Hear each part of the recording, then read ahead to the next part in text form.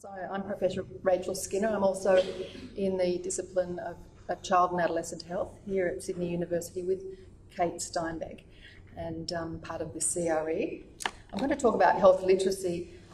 It's an important part of our CRE. An important outcome is for us to promote and support health literacy in young people.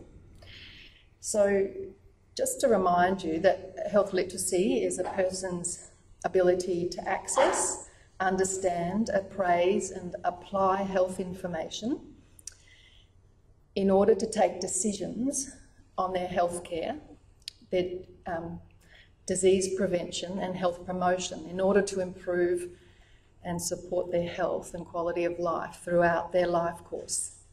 So it is very strongly linked to general literacy, but it's broader than general literacy.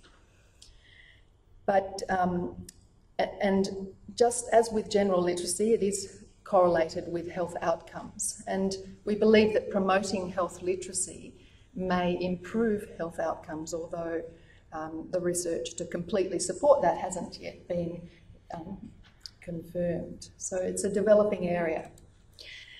So what about adolescents? Is health literacy also important for adolescents? Well, we believe that it is, because adolescents are at a stage in their life when they're developing independence and agency, and they're starting to take decisions that and engage in behaviours that will have impacts on their health in the current time and also into the future.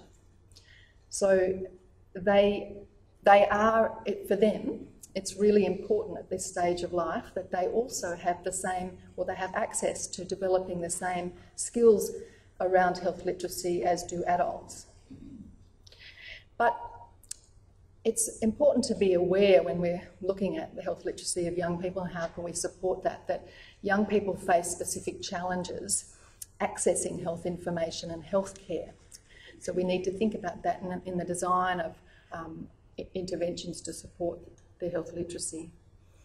So they may not have the same ability to recognise their own health needs. They may not be familiar and experienced enough to do that. They also experience difficulties finding the right information that is designed in a way that they can understand. Their own level of agency, their own level of independence and competencies impacts upon their level of health literacy. They experience structural barriers to accessing healthcare. So health services are really designed for the adult population and parents. So they incur a cost, which young people are often not able to meet. They may involve needing to actually get to a location where they need transport. They don't have transport. They may not have opening hours at times that young people can access them out of school hours, for instance. So, and also professionals, health professionals' knowledge, skills and attitudes impact upon young people's ability to access healthcare. So professionals don't always have the skills to understand the various developmental issues and their healthcare issues and be able to communicate effectively with young people. They also may have certain attitudes that create a barrier for young people to feel comfortable about talking about things that are important to them. So the service environment themselves, sometimes not welcoming for young people, and certainly support from parents does help. So where they don't have support, that can be a challenge. So there are certain groups of adolescents, particularly vulnerable adolescents and transitioning adolescents, so young people with chronic illness who are transitioning from paediatric to adult care, and then young people whose health issue is of a confidential nature. These young people face specific challenges because they're often doing it on their own and they're dealing with a more complex system and complex number of issues that they have to overcome. So we were in several of the CIs on this CRE. We're involved in the Access 3 study, which was funded by the Ministry of Health, and it's looking at the barriers to accessing healthcare for young people in vulnerable groups. So that includes young people who are homeless or in out-of-home care or at risk of homelessness, young people who are LGBTQ, refugee, at-sea young people, and rural and remote and chronic young people with chronic illness. And that identified a range of barriers, additional barriers for that group. And really, these young people provided very salient stories about the challenges that they had. So vulnerable young people have multiple morbidities, so they need to often go and see multiple health providers. And those health providers are often in different locations, and they have different systems. So, and many of the health providers don't necessarily have familiarity with dealing with the young people themselves. So you can imagine the additional challenges that presents to a young person who has no adult support and no person to help guide them to navigate what they think of as a fragmented health system. So what are we doing to promote health literacy in adolescents? So the investigators in this CRE and also facilitated by this CRE, we're developing a number of different solutions.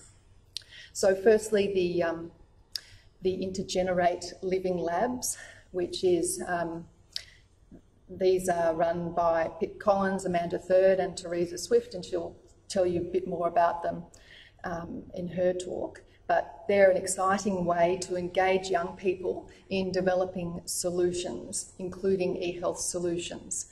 So,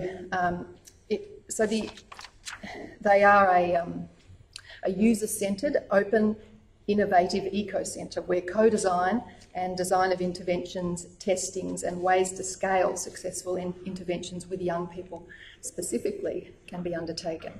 So it's an exciting area of work, and we'll be able to apply a lot of the findings of our research to developing interventions through these living labs.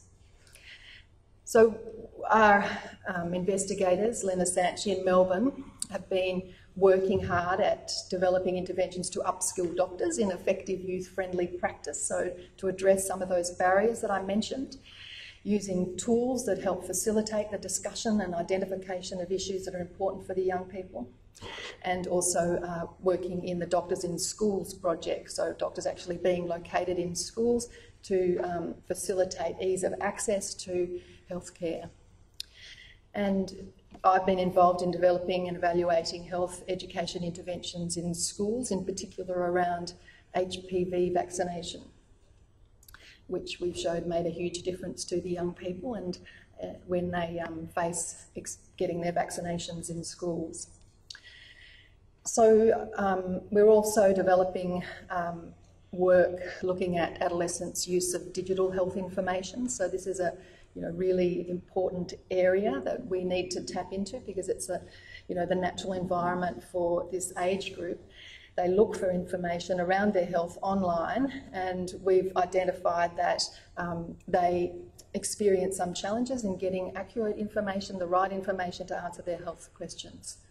And so we're looking at developing co-design interventions to help them do effective searches.